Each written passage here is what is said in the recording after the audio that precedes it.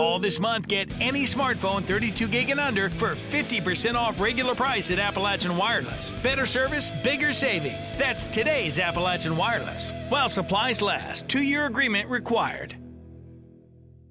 Several months ago, students from Pikeville High School participated in the Appalachian Health Hackathon. The hackathon was an effort to help solve health problems throughout the state. While participating in the event, the students started to realize how bad our area struggles with staying healthy and being active. So they decided to turn their school into a walking track. We could allow the public to come in and they could walk it and get their miles in. They can actually work out, but they don't have to be outside or they don't have to have a gym membership. They can just come in here and do it for free. The students mapped out 2 different paths within the school to equal a mile. One path incorporates stairs, while the other does not.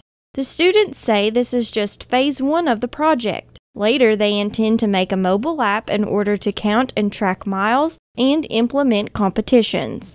We'll be able to create teams and possibly involve it into the school more. So, class grades can compete against each other and the winner could get a trip to Gaddy's or get a trip somewhere. While the Health Hackathon focused on problems throughout the state, the students wanted to make an impact on their school.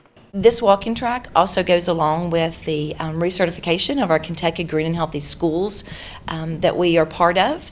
It is a statewide program. There are actually only 10 schools in the entire state of Kentucky that are a model green and healthy school, and we are one of those. The track is open to students, faculty, and the public. Flyers have been placed throughout the school explaining the different paths.